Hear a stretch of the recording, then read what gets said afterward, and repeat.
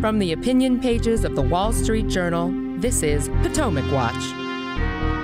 President Biden and Democrats have spent the week touting the first anniversary of the Inflation Reduction Act. Clearly, they think this is a political winner going into 2024. We'll talk about their political calculation as well as about how the Inflation Reduction Act is turning out in the real economy, as it is, in fact, likely to become a major issue in 2024. Welcome. I'm Paul Gigot with the opinion pages of the Wall Street Journal, and here with my colleagues, Kim Strassel and Alicia Finley, who have been following this political and policy debate from the start. Welcome to you both. The IRA, as it's called, passed a year ago when Joe Manchin, West Virginia Democrat, decided to change his mind and support the bill. It passed on a strictly party line vote, using reconciliation procedures that allowed it to pass with a simple 50-vote majority in the Senate, along with a tie-breaking vote by Vice President Kamala Harris. That sets the stage for the political fight over its impact and whether it is working or not for the economy and the American public. Let's listen to President Biden talk Wednesday at the White House about the IRA. It's taking the most aggressive action ever on climate energy, ever. I've long said, and that's why I think all the unions have come along. I've long said, when I think climate, not a joke, I think jobs. I think jobs.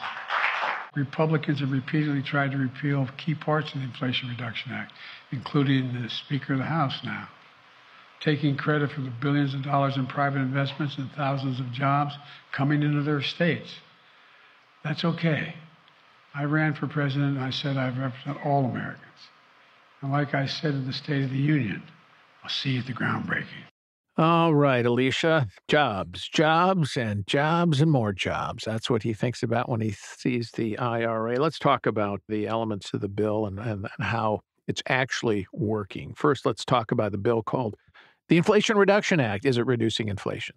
I don't even think any the Democrats or even those on the left say that that is the reason that inflation is coming down. I mean, it was really a misnomer. They wanted to take past this bill, so they invented the Inflation Reduction Act as a name to try to build public support for it, when in fact it really was just a blowout climate spending bill with some, Medicare price controls added on. I think the bill was estimated to cost about $369 billion at the time, and now more independent analysis have found that it's probably going to cost upward of $1.2 trillion, possibly even $3 trillion over the next decade, depending on how many companies cash in on all the subsidies. And why the discrepancy between the original estimates now and the Goldman Sachs estimate, which I think is $1.2 trillion, and these other estimates? Well, the CBO, I think Congressional Budget Office didn't understand or expect how many companies would try to exploit these tax credits.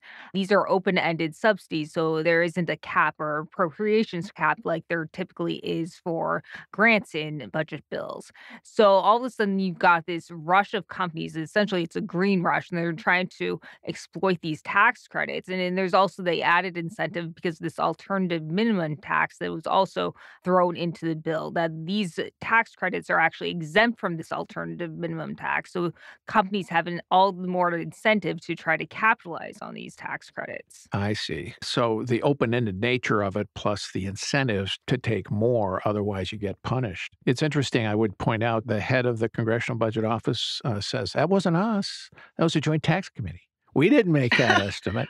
That's, look, man, no hands. We did mention the number, that joint tax, and push it as part of our estimate of the costs, but that wasn't us. That was those other guys, which is amusing as government works. Kim, let's talk about this jobs question. I mean, obviously, this goes back when it comes to green energy to the Obama presidency, where the presidency talked about green jobs.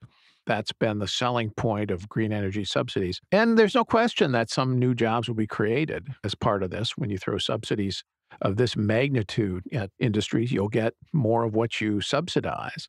But when he says the unions are on board here, he's not really entirely accurate. There's some real tension there with some of the unions like the United Auto Workers. Oh, lots of tension, because a number of these projects are displacing those traditional blue collar union workers.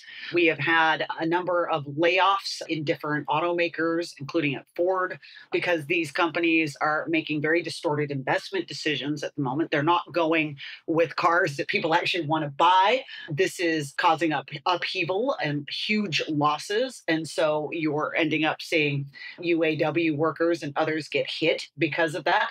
You've got a lot of different workers in other blue collar sectors who, they might be working in the fossil fuel industry. They might be working to ship different products that now are considered toxic, according to the administration. So that's pulling jobs away from them. And as you say, there might be some temporary short-term ones, for instance, in the construction that you are seeing out there that is being spurred on by these subsidies and investments. But the thing is that's potentially fleeting. Are these projects that are being subsidized by the taxpayers at Biden's demand, are they going to be profitable in the long run, given that they're basically being created by government, not by demand, and that there's a lot of misallocation of capital going on here? And so, there's a lot of pain that's being felt right now by traditional workers and traditional industries as this administration essentially attempts to force a transition to new areas that may or may not be successful. West Virginia, for one state, has about 100,000 jobs that depend on fossil fuels. Ohio, 300,000 jobs, Alicia, that depend on fossil fuels. To the extent that those jobs are targeted here for replacement by the investments in green energy, that is going to be a transition cost in jobs. Transition cost sounds like such a abstraction, but these are human beings who will be pushed out of work.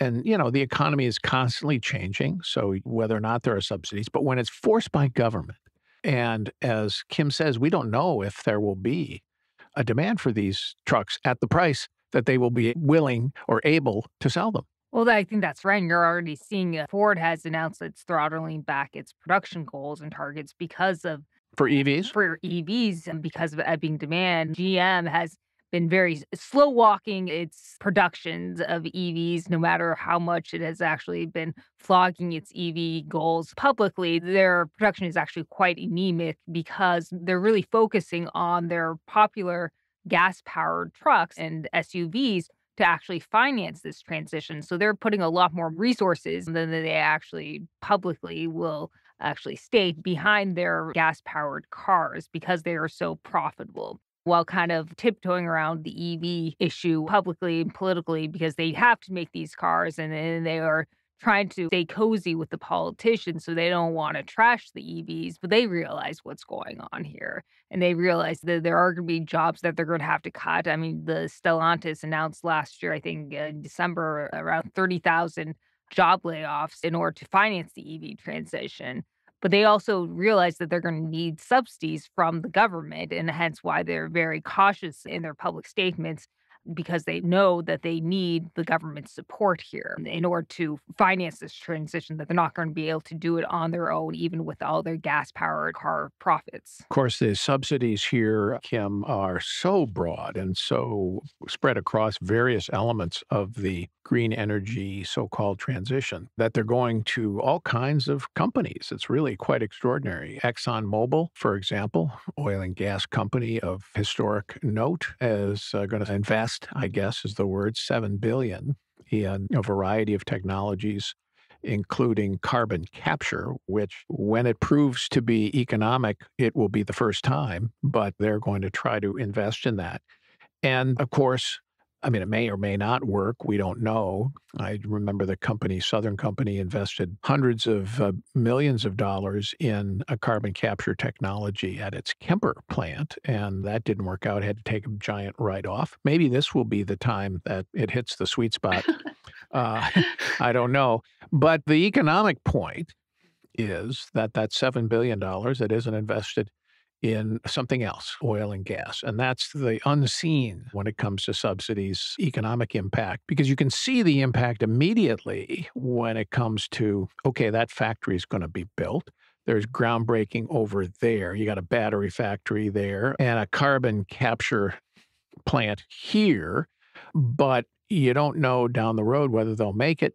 And then what didn't get created because of that politically directed investment. And Paul, this is why the administration is so careful to use the word invest. We're investing in the future because the real words that we should be using when we talk about this exercise are corporate welfare, which is something that Americans by and large do not like, but also government picking winners and losers. And a lot of us are old enough to remember the Obama stimulus, which was also an exercise in government picking winners and losers.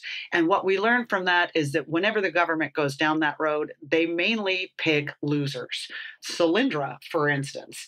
And you really hit on the huge point, which is yeah, you can have a temporary boost in spending, and we are seeing that. We're seeing a boost in public works spending and conservation and development spending, some highways because of the highway bill. But the question that has to be answered is would there be a more productive use of that money if businesses were making the decisions themselves? And the real terribleness of programs like this is that there's so much money out there. The industries feel they must compete for these dollars or else lose them to their competitors. And that is driving them to make decisions, as you note, that are not sensible in any way, that are not actually based on what do consumers want, what's our long-term business plan, but these short-term decisions about how can you grab the money. And that's just straight up misallocation of capital.